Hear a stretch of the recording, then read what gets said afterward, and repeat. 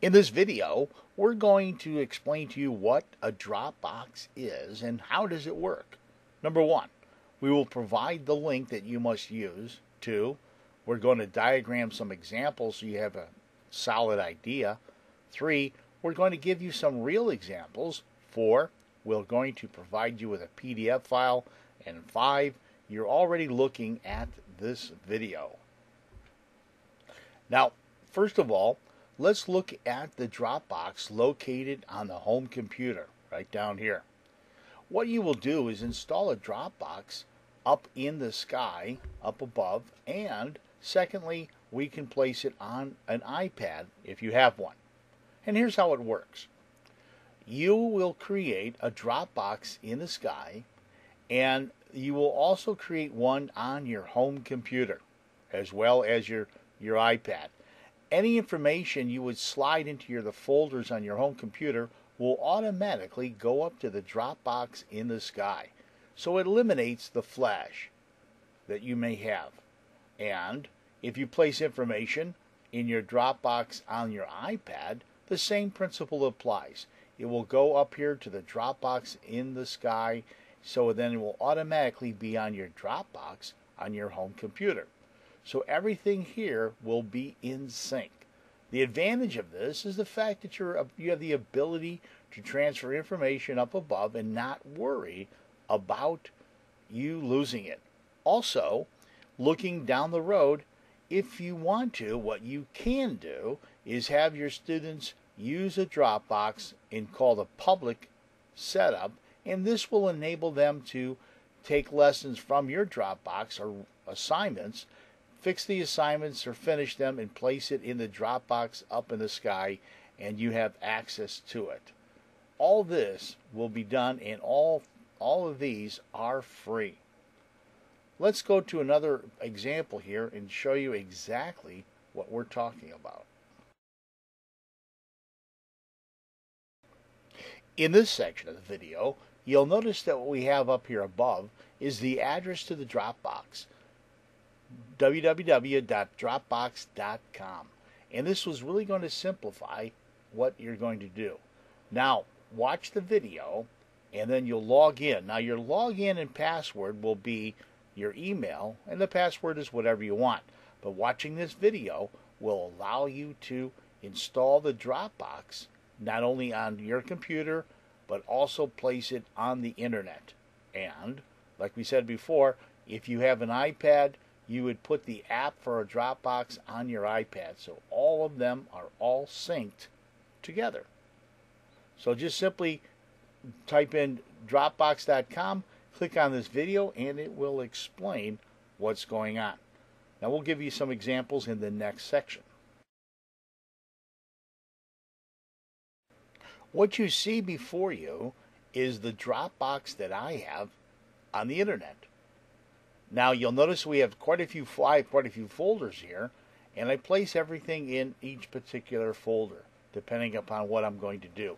The nice advantage here is I can access this from anywhere in the world. So, like having a flash drive, you just simply log into Dropbox.com, type in your email address and your password, and you can download any one of these sheets here, and or you can place things up into your Dropbox. Hopefully that makes sense. Now what we're going to do is we're going to show you the Dropbox that is currently installed on my computer. It will ask you, do you wish to install a Dropbox on your computer? And you say yes. Let's look at that. Now what you see before you is a Dropbox under My Documents on my home computer. You'll notice that we have the same folders. Any folder I create here will automatically be created in the Dropbox on the internet. You'll notice that I created one called English First Period. And let's go to the one in the sky. You'll notice that we have the Dropbox located right up here also, English First Period. So I have access to that from anywhere.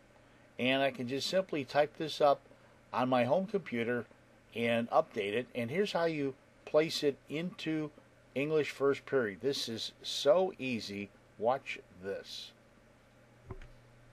What you're currently looking at is a document for English.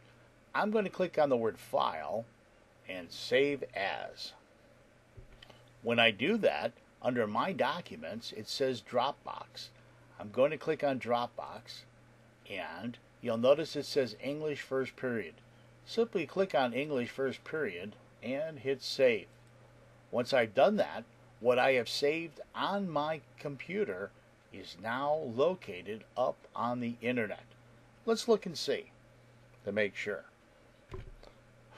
Okay, here we are again up on the internet, and it says English First Period. I'm going to click on it, and you'll notice that we have it located up here automatically.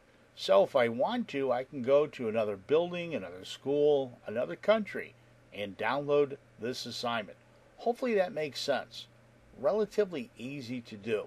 Now what you can do, if you're a teacher, you can also create a folder for public and enable your students to gain access to it so they can drop off their work into that public folder.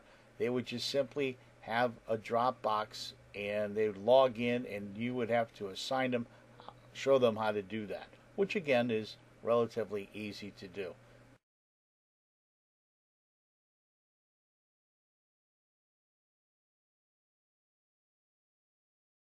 Here we go, English First Period. What we want to do is share this folder with all our students. To do that, I'm going to right click and click on the share link. When I do that, you'll notice that a folder or window is going to appear. I'm going to type in or copy and paste the emails to all the students I wish to share, and I can copy and paste a message and hit it to send it to all the students. Once I've done that, they will receive an email saying that they now have access to English First Period. Now they too must create a Dropbox on their home computer, and this shared folder will then appear on their home computer as well.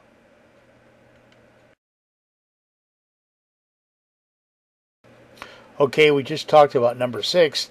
The students must create a Dropbox on the internet, and a folder will automatically be created on their C drive. Then when you create the English folder, it will too automatically be created on their C drive. When the students create their assignments, they must place their name obviously in the header and give you the name of the assignment. Now the name of each lesson has to have a unique name. It must have the name, the last name, and the first letter of their first name. So no two documents have the same name. Once they save it into the folder, in this example, English First Period, which was created by you, once they save their document into that folder, it will automatically appear on the internet in your shared folder. So all you need to do is wait, find it, and then you can grade it at home or wherever you are.